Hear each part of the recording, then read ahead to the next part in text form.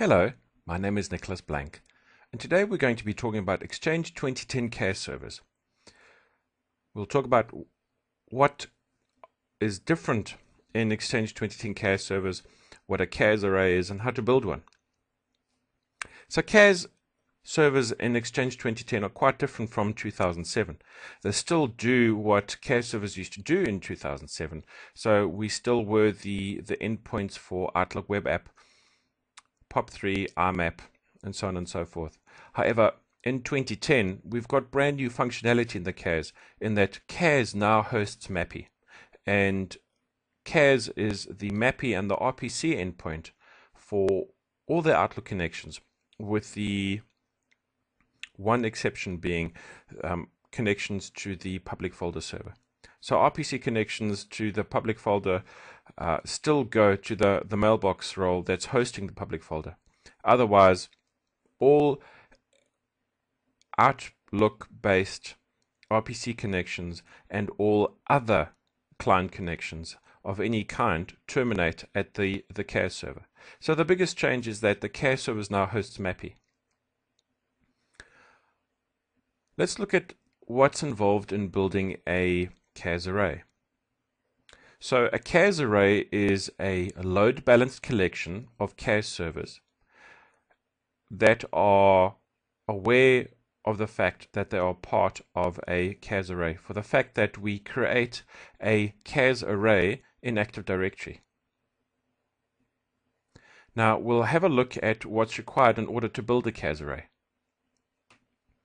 First of all, we need to build a load balance cluster. And here we're using Network Load Balancing Manager to take Mail2 and Mail3, which are client access servers, and we've built a load balanced cluster called Array HQ.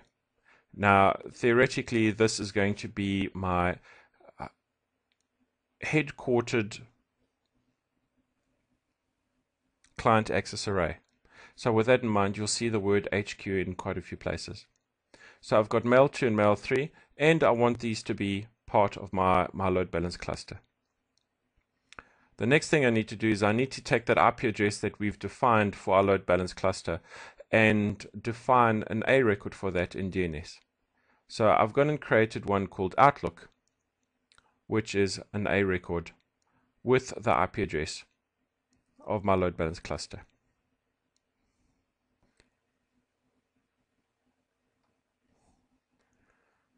Since our mail servers exist already, so the mailbox databases exist already, there's a fairly good chance that when we create the CAS array, the mailbox databases are going to be unaware of the CAS array and will thus be unable to refer clients to it when customers want to connect to a MAPI endpoint.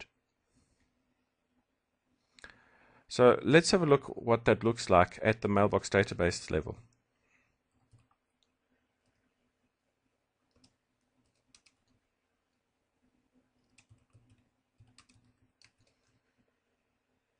So here we can see we've got 3 mailbox databases, 1, 2, and 3, and each one of them is pointing to a CAS server respectively. So we can see that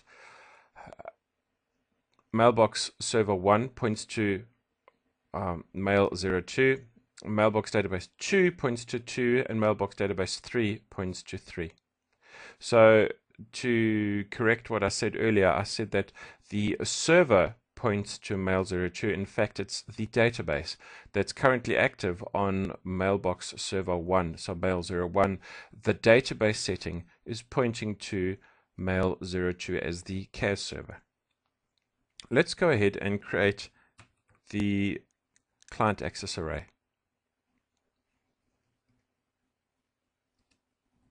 So we want to give it a name that is reflective of where it'll be.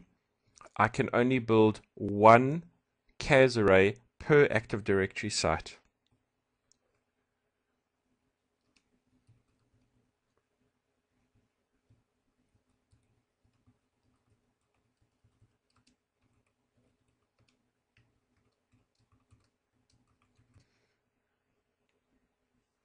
So that's all I need to do in order to create my CAS array. I've given it a name. It has the FQGN and it sits in the AD site that's hosted.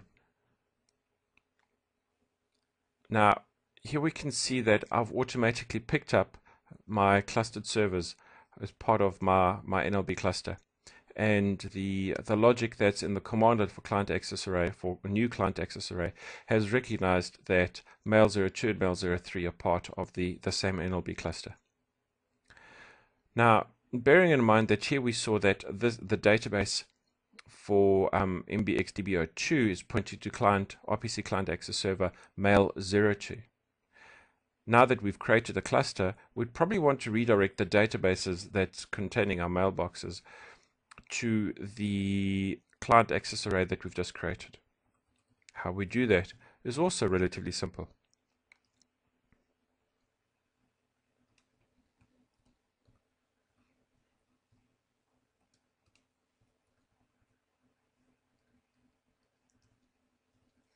Held down the shift key there.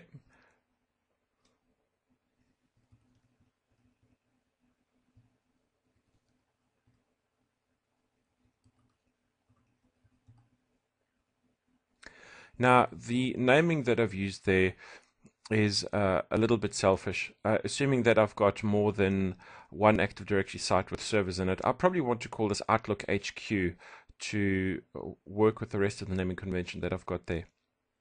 So that if I need to create lots of client access arrays for lots of Active Directory sites, that are relatively self-descriptive.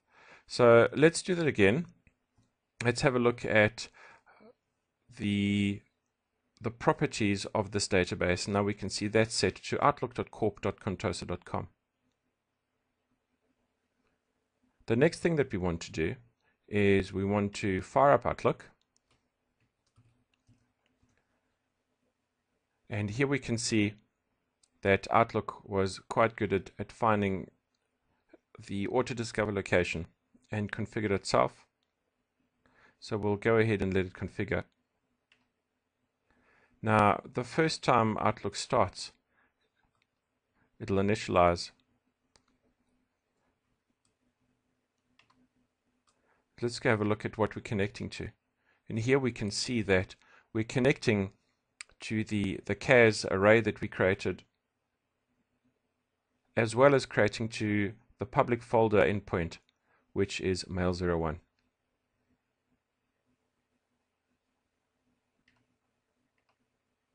As you can see, the effort required in creating a client access array is quite minimal. And the complexity isn't very high at all. Bearing in mind that you're creating one client access array per AD site, and CAS servers are now the MAPI endpoint for all Outlook connections. Creating a client access array gives us a really nice, easy mechanism of creating highly resilient CAS servers and CAS server infrastructure that can scale out quite nicely. So if I need to add more CAS servers, I just add more CAS servers to the NLB array that I've created at that IP address. So 0.50 and 0.50 corresponding to the CAS array. Now, in terms of guidance, we don't really want to use NLB for more than 8 machines, since we run into limitations after that. So if we are heading towards 6 or more even machines in an NLB array, we might want to start considering using an external load balancing mechanism. The mechanics for this are identical to most respects, and we just need to make sure that the IP address corresponds to the location of the load balanced IP. So that's the IP address that we configure in DNS. Thank you very much for taking the time to watch, and enjoy creating client access arrays.